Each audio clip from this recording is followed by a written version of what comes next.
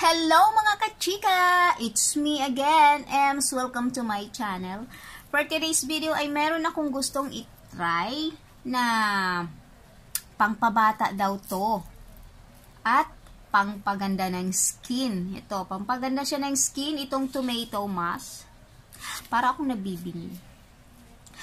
Okay mga kachika, itong tomato mask na to from Watson at saka made in Korea. Energizing and moisturizing tomato mask. Yan. 'Di ba alam naman natin ngayon na medyo sikat yung mga tomato para sa skin. So kaya ako bumili nito. Yan, sa halagang 60, magkano ba to? 65 pesos. 65 pesos to mga kachika. Free from paraben, alcohol, and colorants. Dermatologist tested daw siya. So, magsusot ako ng salamin kasi medyo malabo yung mata. Watson's energizing and moisturizing tomato mask contain lycopene and help energize tired skin and restore the youthful appearance. Ooh, pangpabata daw siya, mga kachika. So, ang ingredients nito, galing daw to sa 2 fruit parts. So, galing daw siya sa leaf ng tomato and sa bunga ng tomato. Ayan. Yan, galing daw siya dyan. Ang instruction nito, apply mask onto your face, leave for 15 to 30 minutes, and gently massage face the remaining essence of this mask, and then no need to rinse na daw. Pag nailagay mo na siya sa mukha mo, hindi mo na daw siya kailangan pang banlawan. So, use this 2 to 3 times a week. So, isa lang binili ko mga kachika kasi baka kasi hindi ako hiyang. So, itry ko muna to. Gagamitin daw to ng 2 to 3 times a week. So, isa lang muna yung binili ko. Marami siyang ingredients dito sa likod. Hirap niyang basahin. So, ayan. Itatry natin. Tomato. So, ayan mga kachika, itatry natin siya. Ito may buksanan siya dito. Oh. Yan.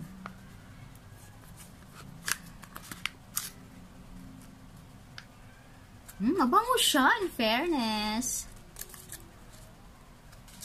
Pakita. Mabango siya mga kachika, hindi siya amoy tomato. Then, ilang ano ba to?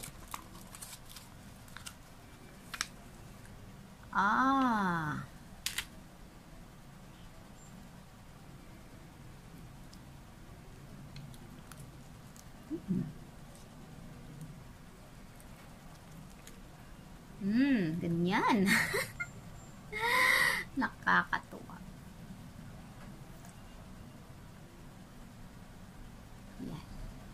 Yung dito sa harap, para siyang may plastic. Ganun, no? Para siyang may plastic. Tapos dito, parang tissue na basa siya. Ayan, no? Malapot. Malapot siya mga kachika. And then, mabango. Hindi siya amoy kamatis. So, ilalagay ko na.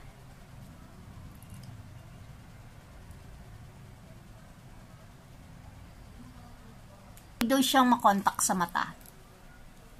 So, ayan.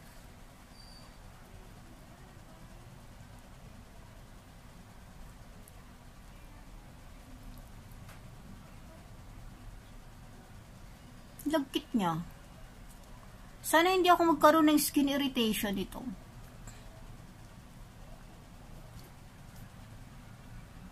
Malamig siya sa pakiramdam mga kachika. Tapos, sticky. Basa siya. So, ayan. Antayin ko siya ililid ko lang siya ng 15 minutes. So, ayan.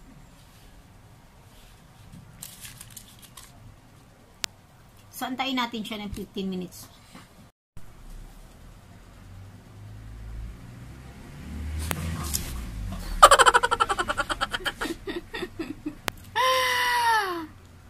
Minutes na pala mga kachika.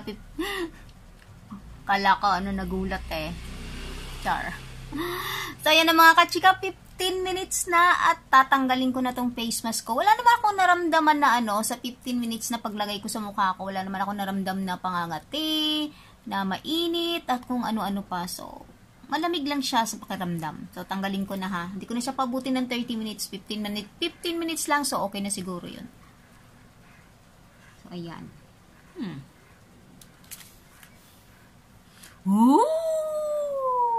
Look at my face. Ang lagkit niya, mga kachika, parang sabi dito, pagkatanggal mo daw, i-massage mo lang siya. Massage ng ganon.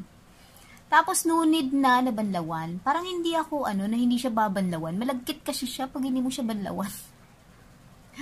So, massage lang natin. Ito lang yung gagamitin natin.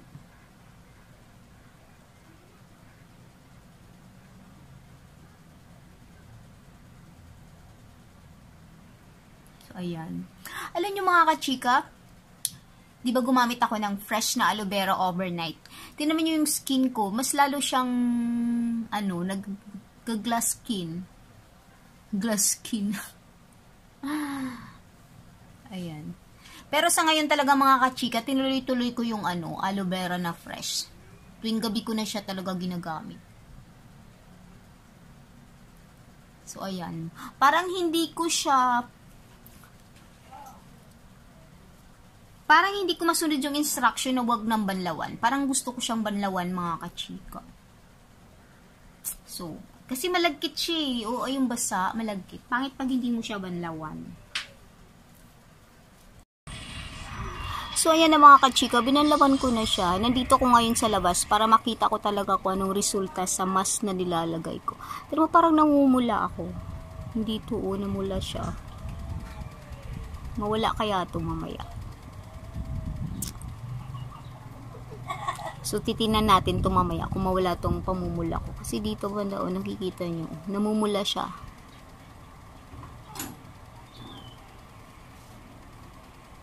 Namumula ang aking skin.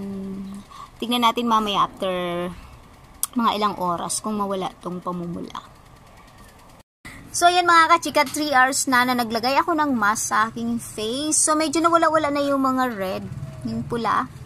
Dito ako ngayon sa labas para klarong-klaro mga kachika. So, okay naman siya. Medyo, parang akala mo nag-oil yung skin mo. Pero hindi naman talaga siya oily. So, yun lang guys. That's all for today's video. And thanks for watching. Bye!